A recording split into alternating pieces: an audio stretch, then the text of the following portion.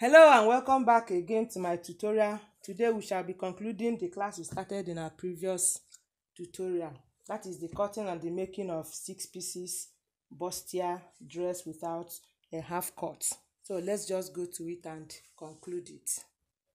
Alright, as you can see, I have lined the front panel of our gown, our 6 pieces gown. You can see it. This is the back panel. I've also inserted the zip, as you can see it. And then also I lined the front. I joined the lining separately, and then I joined our material separately. As you can see, I did not sew them together. Each one I joined them separately, then I did a normal lining. As you can see, now is to join our gown together, join the front and the back panel together, and here we go. So I'm going to join the shoulder first of all, like this. This is our front panel, this is the back. You can see it, material facing material and lining facing lining. And I bend it over like this, and then I will take my ½ inch, sew it down. All right, now so we start our body measurement. Our bust measurement is 37 divided into 2 will give us 18½. 18½.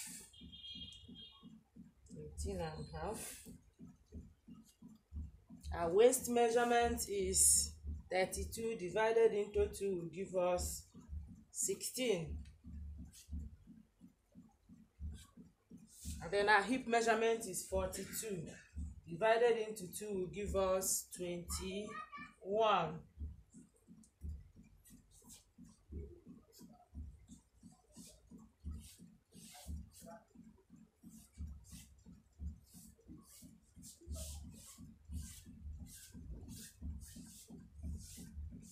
So I will now proceed to pin them down, after which I will sew.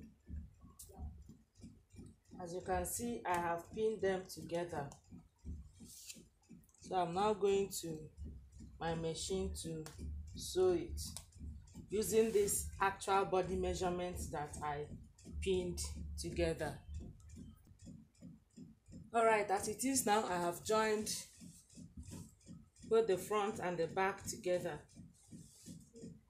So the next thing now is to cut the sleeve, and the sleeve is going to be a circular sleeve. So now I want to cut the circle sleeve. I fold my fabric into 2, and then I fold it again, making it 4. The radius is 2.9 because the circumference of my armhole is 18. I had to measure the circumference of that armhole, and it gave me 18.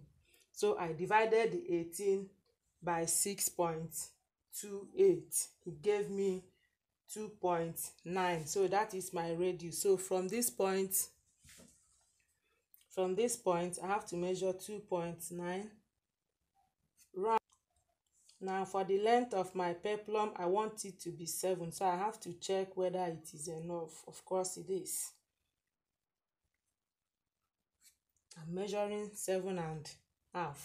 Then something. I don't want the front of my circle sleeve and the lower part of it to be of the same measurement. I hope you're understanding me. So for this extra material I left here, you can see where the folding stops. For this extra material, I'm going to increase it a little bit because I don't want both the upper part of the circle sleeve and the one under the armpit to be of the same level. I don't want it coming out. So I have to make it a round number of 10.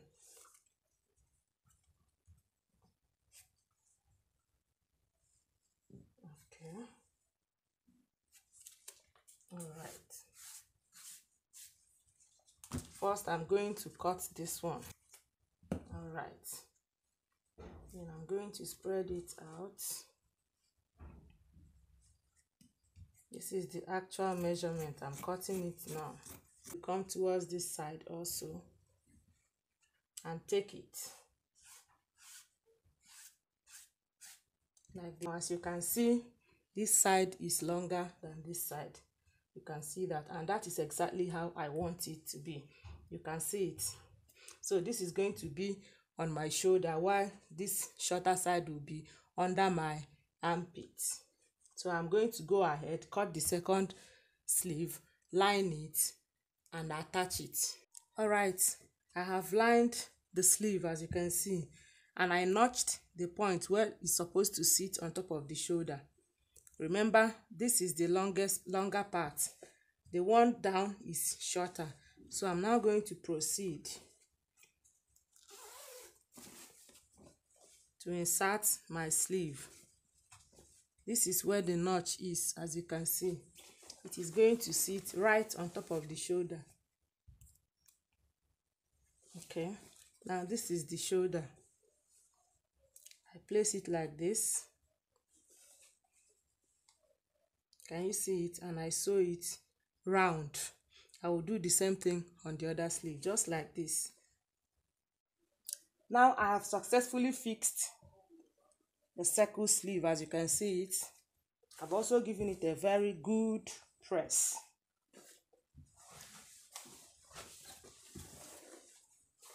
You can see how beautiful it is.